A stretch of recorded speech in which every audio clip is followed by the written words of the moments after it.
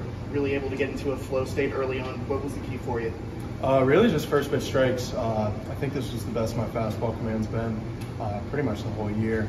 So really just like going after guys, attacking with the fastball, and then curveball worked really well tonight, mixing a couple of changeups. So, attacking with fastball, strike one, and then, being able to keep hitters off balance with off-speed stuff. In that fifth inning, you got a couple of walks on. What did you just say to yourself? What did someone say anything to you to help you work out that jam and keep going? Well, Coach Rosano came out and he kind of chewed me a little bit. He was like, you've been dominating the whole night. Like, just go right at these guys. So really, it was just a mental flush, go right back at them, and luckily, escaped with no damage. So worked out pretty well. At 95 pitches, were you expecting to go back after a seventh inning, or was that conversation like? It was 100%, yeah. I mean, I felt great. Definitely built up for that type of pitch count this late into the season, and we've been in a little bit of a skid, so I feel like going back out there was best for the whole team. So that's what we did.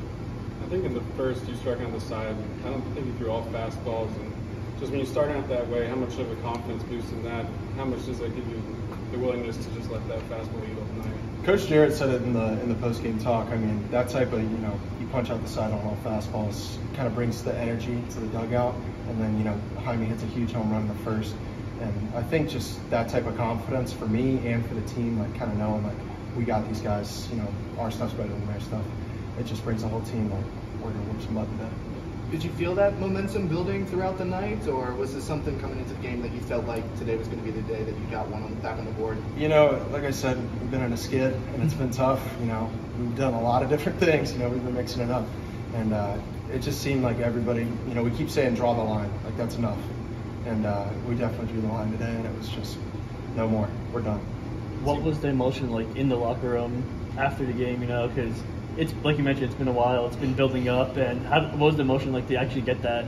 It's just the monkey off our shoulders. This is exactly what we need, and we're doing it at the exact right time. And there's no telling how high this team can go, how far we can go. I think with what we have and how the guys are playing right now, I think the sky's the limit. And it's definitely just the monkey off the shoulders for sure. It seems like you got a lot of swing and misses on the curveball today, especially second, third time through. Is that the most confidence you've had in that pitch during a game? Maybe not the most confidence, but definitely the most consistency. There are times, earlier in the season, it just really wasn't a factor, and it was more the slider. I don't think I threw the slider once tonight, maybe twice. And I think just the consistency with it, it wasn't backing up on me, it wasn't popping out, it was continuous, just bottom of the zone for strikes, for swing and misses, like you said. And I think just the consistency of it just was the biggest factor. It looked like you flashed a couple of changeups to, I think, Bryce. Just being able to show that third pitch, how much does it help you now? Yeah, I mean, that's the one that's been, that's the biggest struggle. I've been working on that the most this past year in the Cape, this whole fall, this whole spring.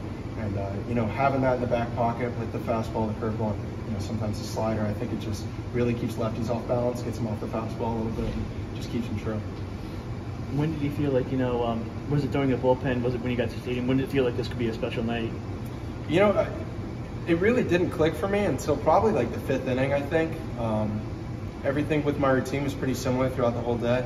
And, that fifth inning, there's been times this past year where I've kind of dwindled off. The velo's gone down, the walks come, and the hits come after them. And I think Coach Rosano coming out was just like, you have this. Like, you have the ability to keep going.